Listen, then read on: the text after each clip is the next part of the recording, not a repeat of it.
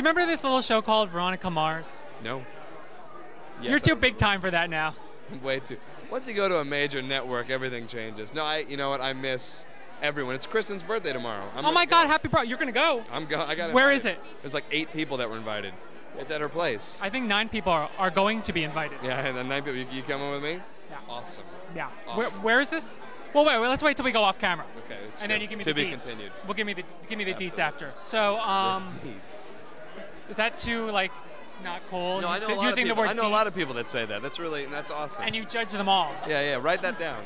Yeah, keep using that. So how's this private practice thing going?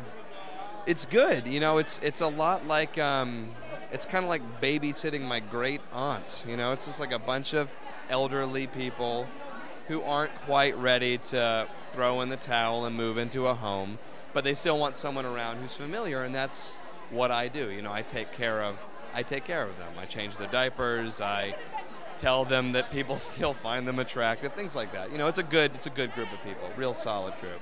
Now, any more of those shirtless surfboard scenes? Because I know last time we spoke about that. You know what? Here's what I did. I had a meeting with Shonda Rhimes, and I said, how about no more slow-mo shirtless? And she said, I'll make a deal with you. I will make sure every single other cast member has to get naked at least once before you ever have to again. And I actually think she's kept that promise. I'm pretty sure everyone on the show, at least by now, has gotten completely in the buff. So maybe. I guess the long and short of it is I might have to soon. All right, you may want to just, work out just in case. Yeah, not that you're not in good shape, you know what no one realizes, it's sad to say, is like last season I was like Brando, Streetcar Named Desire, and now I'm like Brando and Apocalypse Now Redux. Oh no, that's not true. That's something no one wants to see. Come on, that's not true. So Del and Naomi. I know. Something a little wrong about that. He's 14. That's right. That's She's right. He's older Zac than Efron's 14. little brother. Yeah, and go on. Well, let's talk about that dynamic. I mean, I have a feeling that something's going to happen with that this season. I friggin' hope so, man. I mean, I like in a broom closet something. Yeah, well, exactly. That's where it would happen with Del. It would happen in like some really lame, like a janitor's closet. Not somewhere sexy, somewhere just like sort of awkward. But no, I hope something unravels. I think they've got some ideas in the works that are going to be kind of sticky and fun. All right, now, did you just say sticky? Yeah, I did. Yeah. Not cool. No.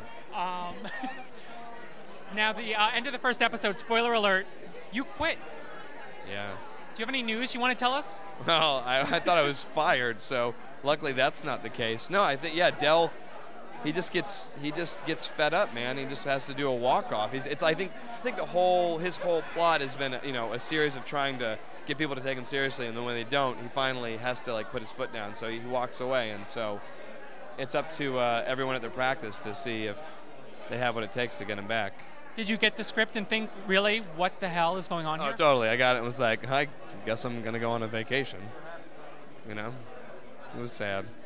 But you're back. You'll be back. I'll be back. It's all I'll good. be back. Okay, so what's going to happen now, let me Yep. just explain this to you, Hit me with it. is the camera will stop rolling, and then you will give me the directions to this party. Yeah. Okay? All right. Yeah. Hi.